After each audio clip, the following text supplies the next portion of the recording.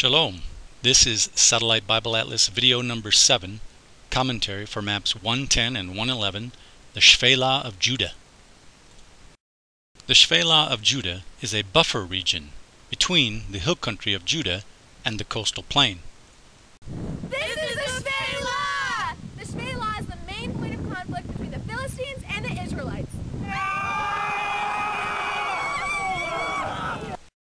The word Shephelah means foothills or lowlands. The foothills are bisected by wide valleys.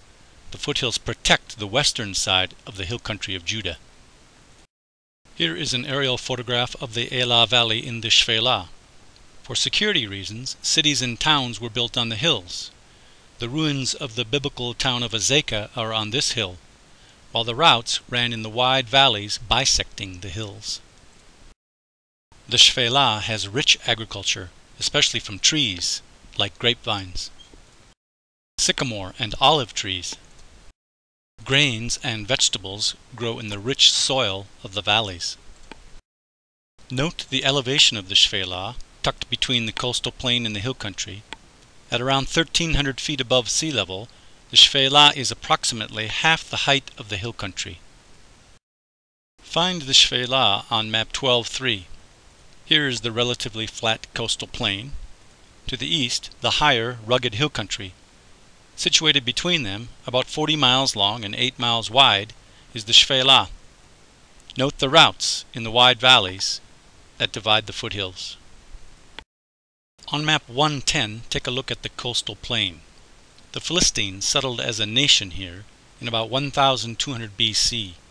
The main cities of the Philistines were situated along the two branches of the International Coastal Highway. Along the coastal branch are Gaza, Ashkelon, and Ashdod. Along the inland branch of the highway were Gath and Ekron. Note the hill country of Judah to the east, and the buffer zone Shephelah. Now let's examine the Shephelah valleys and routes. Map 111 is a close-up of the Shephelah of Judah region. On the map, shaded in darker green, are 5 wide valleys that run predominantly east to west, connecting the hill country to the coastal plain. An earlier video examined how the wide Ajalon Valley, the northernmost Shephelah Valley, functions as the main route from the coast to Jerusalem. The route was guarded by the city of Gezer in the Shephelah Hills. The next valley, running parallel but south of the Ajalon, is the Sorek Valley. Note the towns of Zorah and Eshtaol on the north side of the Sorek Valley, where the Spirit of the Lord first moved upon Samson. Across the valley to the south is the important town of Bet-Shemesh. To the west is Timnah, and near where the Sorek opens into the coastal plain is the Philistine town of Ekron. Like the Ajalon, the Sorek Valley is an east-west route, connecting the Philistine plain to the hill country.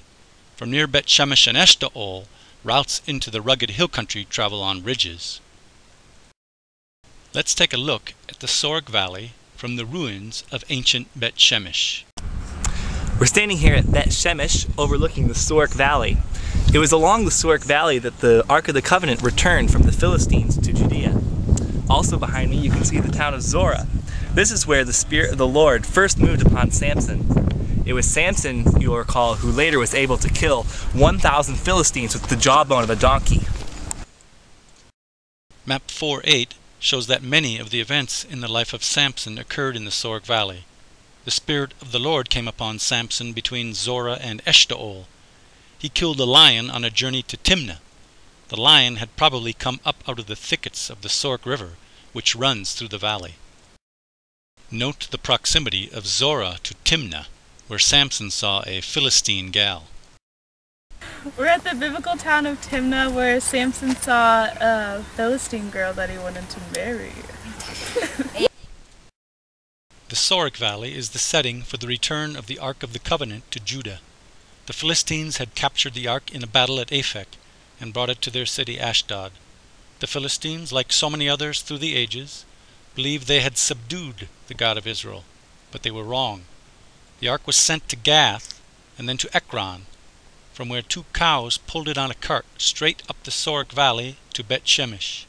From Bet-Shemesh it was brought up to Kiryat Jearim in the hill country, where it stayed 20 years until Samuel led Israel in a national repentance.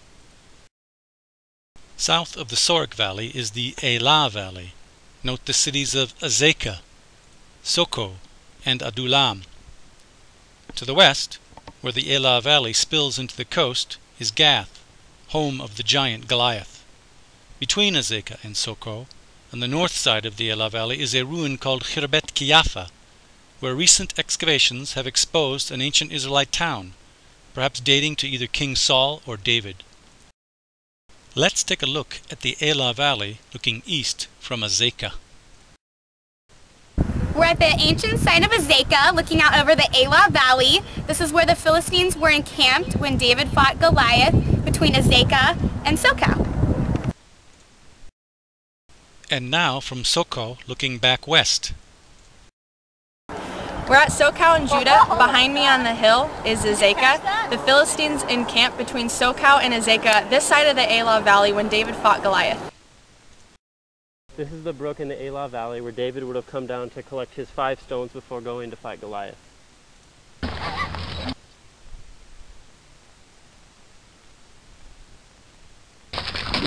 Yeah!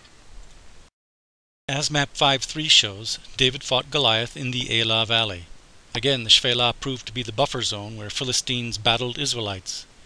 We suggest the battle occurred just below Soko. The victory confirmed that David was chosen by God to be king in Israel, and that the God of Israel saves neither by the sword nor spear. When the Philistines saw that their champion was dead, they fled on the road of Sha'araim to Gath and Ekron. The next valley in the Shephelah is today called the Guvrin Valley.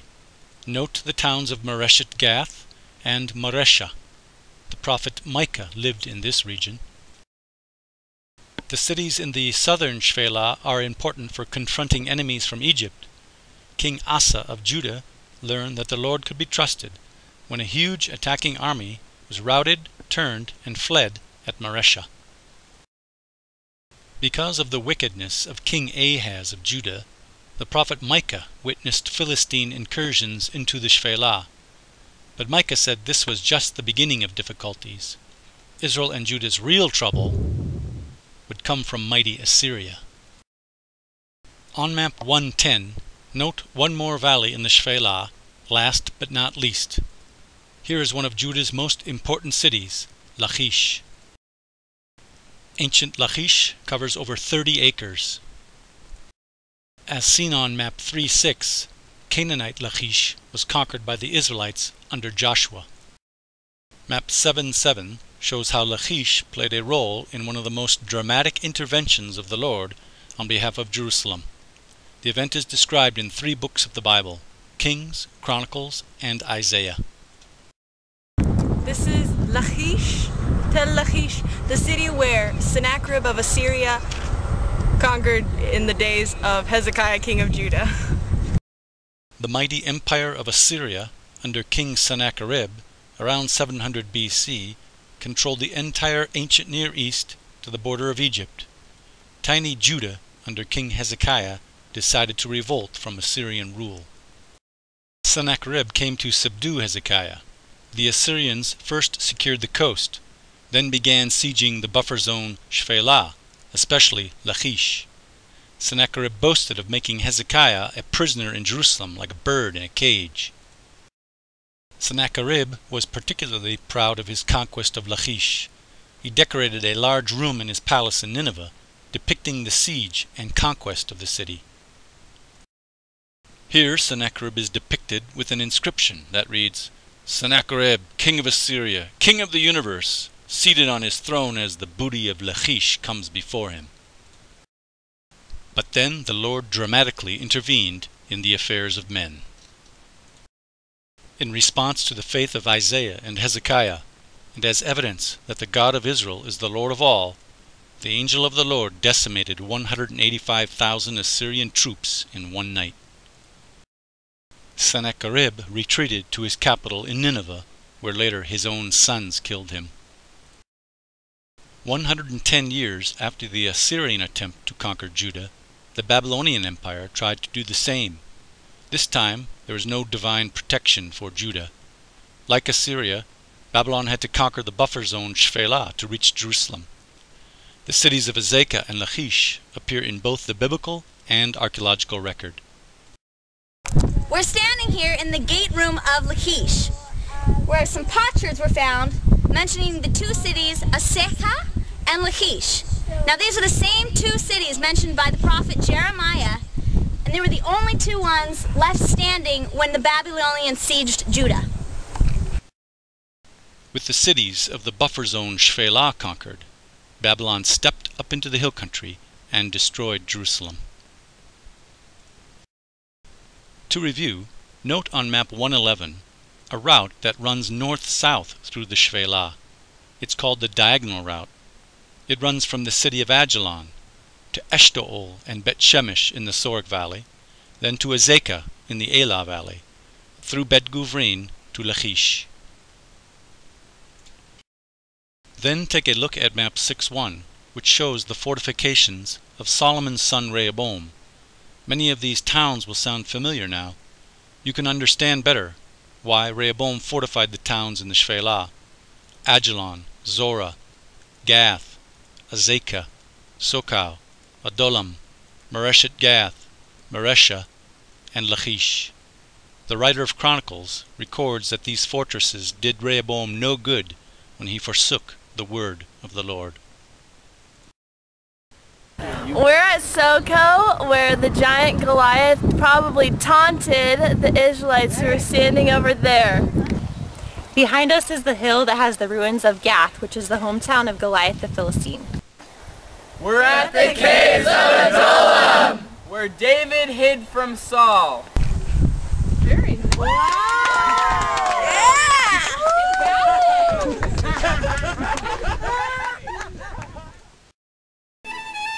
Yeah!